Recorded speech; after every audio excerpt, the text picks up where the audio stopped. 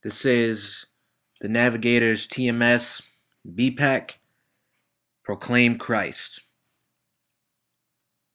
I think at this point, to truly proclaim the glory of the Son, we must understand just what we've done.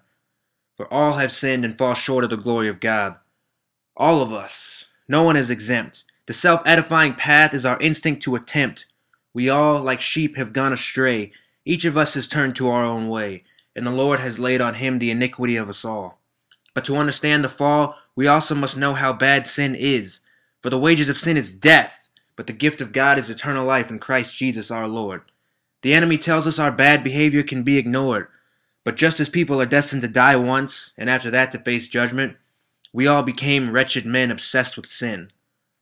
But God demonstrates his own love for us in this. While we were still sinners, Christ died for us. And now we can stand before the heavenly host, for Christ also suffered once for sins, the righteous for the unrighteous, to bring you to God. He was put to death in the body, but made alive in the spirit. So it is also the case that Christ took our place, for it is by grace you have been saved through faith. And this is not of yourselves, it is a gift of God, not by works, so that no one can boast.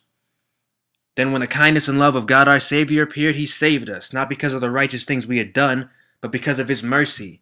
He saved us by the washing of rebirth and renewal by the Holy Spirit. And still there are some who don't believe.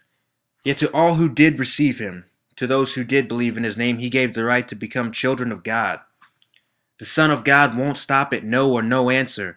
He'll persist in saying, "Here I am. I stand at the door and knock. If anyone hears my voice and opens the door, I will come in and eat with that person and they with me."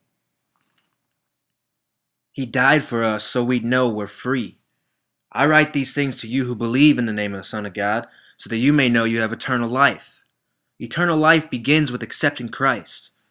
Very truly, I tell you, whoever hears my words and believes in him who sent me has eternal life, and will not be judged, but is crossed over from death to life.